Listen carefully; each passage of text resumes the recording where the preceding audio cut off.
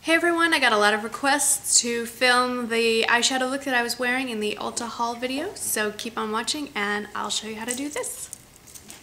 So just to speed things along, I've already done all my face makeup and all the products will be listed below. And now let's get on to, I even put on my lipstick for you. And now let's get on to the eyes. So I'm just gonna wipe away the foundation that's on there. And I'm mixing it up a little bit because the makeup look that I wore in the Ulta haul was sort of a first attempt at wearing color, and since then I've tweaked some things to make me more comfortable with it. If you're not happy with color or you're not used to wearing color, this may be a good way to transition, but I also just think it looks better. Let's get started with the base look, so to speak. I am using the Naked Basics palette. You can use anything that has a bunch of neutrals. I am going to just put a light taupey brown color in my socket line just to sort of define the crease. I think it helps. So just using a Sigma blending brush in E25, which is the same as the MAC 217 or any blending brush, and just very lightly putting that in. And it's not actually in the crease, it's not where the line is, it's up on the socket and a little above. And this will really help kind of pull it all together and actually soften the look. I think it makes it look much more wearable. Now if you prefer the look I was wearing in the Ulta haul video, then skip this part. Now, if you want a little more definition, I would go in the outside corner with a slightly darker color, and I'm just going to use Faint with a very light hand. Just a little bit. Okay, not as light as I had wanted, but I'll show you how to fix that.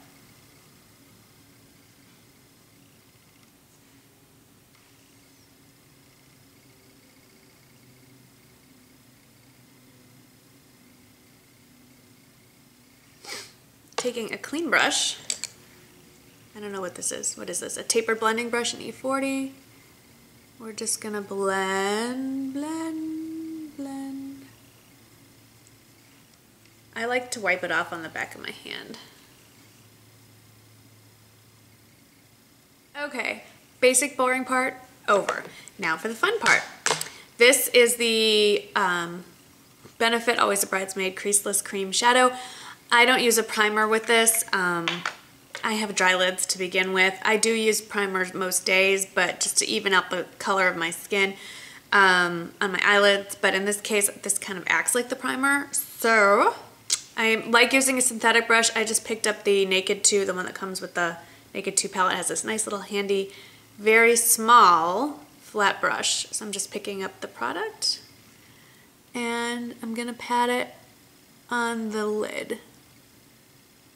And you can even get it right over where you put some of that brown. And apparently you can also get it on your face. I like to pat it. I feel like I get better color that way. And I'm gonna, even though it says it's creaseless, I'm gonna try to keep it under, only on the part of my lid that moves. That little line right there, just below that. And I'm going to also run a little bit on the very tip under my eye.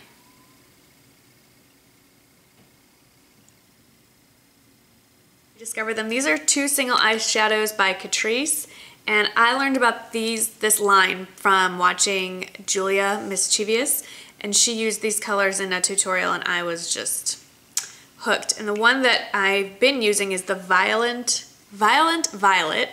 It's a very blue purple. I've been trying to find a dupe. I'm sure MAC has something very similar. I think NYX Purple is a really good, it's very close from what I can tell. You just want a real vibrant purple. I want a bright purple, not a muted with like plummy tones. I wanted just something bright. And then the other color I'll be using really just in the inner corner, is also by Catrice, and it's called Gilbert's Grapefruit. If I could open it, that would be even better. Here we go. Looks like that. I'll swatch it for you. It's just a very light pink.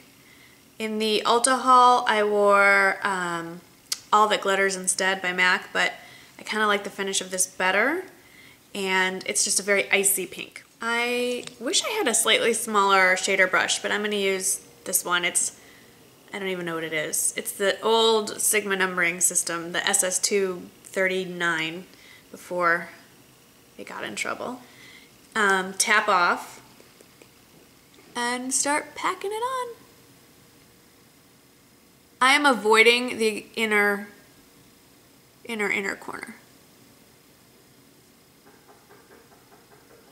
And you can bring it out to where the brown is. Now I want to bring the color up a little bit, but I don't want it as concentrated, so I'm just using another blending brush, and I'm just going to start bringing it up into the crease. I'm actually just going over the whole lid to pull the color up and fade it a bit. I can add more color, but to intensify the look after I've blended, but this is what I've been doing lately. I find that it's more goof proof this way. So that's it for the color, and then just to add a little pop, so to speak, I wish there was a better word. I actually prefer using a flat brush. Aha, here's the Sonia Kashuk. It's teeny tiny, and I'm just dipping that in and popping it in the inner corner, just to give it's really just more of an illusion of lightness. I have not completely close set eyes, but closer set eyes, and the way to figure that out is you should have about enough space for a full third eye here, and I don't. So I like to open that area up by putting lighter colors over there, and I will blend that out a little bit. Favorite blending brush of all time is the Walmart HD Duo. It comes in a set of 2 other brushes, but this is the one that's just my favorite. And then I'll go back into the Naked Basics palette, and I will use Walk of Shame. I actually prefer Wet n Wild Brulee, but I didn't have it with me out here. And I'm just going to use this to blend out a little bit on the top, because I just don't feel like the look is finished until you put something on the top. I am obsessed with these. I just got another color. This is this Rimmel London Scandalized Waterproof Kohl Kajal. This one's in brown. I also have bronze and black, and I want to pick up the silver and all the other colors. They're just, other than the annoying part that you have to actually sharpen them, I've been spoiled by using automatic pencils. And they do have an automatic one, but I like this one better. It's creamy. It's creamier than the Milani. It's creamier than Stila. Love. Okay, I'm just going to quickly line my eyes. I'm not doing anything fancy because, frankly, I can't really do anything other than a simple line. If you don't want as harsh a line, use bronze. If you really want a more dramatic eye, of course, use black. I believe I used bronze actually in the video before, but this is good. If you want a tight line, knock yourself out. Of course, mascara just makes everything better, and I'm about to repurchase this because I think it's on its way out. I did a review on it, the Origins Ginseng Brightening Mascara to Lengthen and Lift. I just love, and it's not crazy expensive. It's under $20. So, you know, it's more than the Jordana that I also love, that's $2.99. But the no smudging thing, to me, so in this hot weather I'm living in, is so worth it. Forgot the under eyeshadow part. I'm just using the pencil part of this double-ended thing. It's the same as like a 219, basically. And I'm just going to first do the light brown, the Naked 2. underneath and try not to smudge the mascara more than I already have.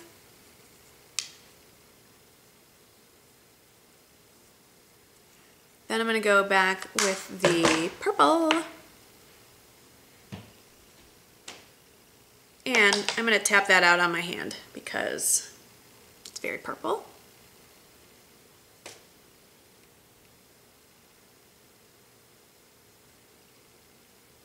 And then I'm going to smudge it more with my finger. And, you know, it's your face, so play with it. Personally, it's okay. I would feel a little more comfortable with a little more brown in the crease, so I'm going to go back and add a little bit of brown. And I'm going to use a big fluffy brush for that, just to help blend it out a little bit. It's all, I mean, at the end of the day, it's your face. You do what makes you feel comfortable, obviously. And I like that just a little bit better. So here's the finished look, and actually I filmed myself doing this, and now it is about 6 hours later, so it's worn a little bit throughout the day.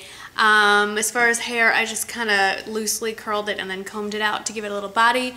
But what's key about this technique is you don't have to use purple eyeshadow. You don't need a base. I just wanted an excuse really to play with my new cream shadow, but if you're kind of curious about playing with color, if you're a neutral girl like me and it's time to branch out and try purples or blues or greens, a way to transition into doing that, make it a more wearable look, is to do your regular crease and outer corner and just add the color on the lid and blend it out with your neutral beiges and taupes and things like that. If you're comfortable in what you put on your face, then you can pull off just about anything. So thank you for watching, and I will see you in the next video. Bye-bye.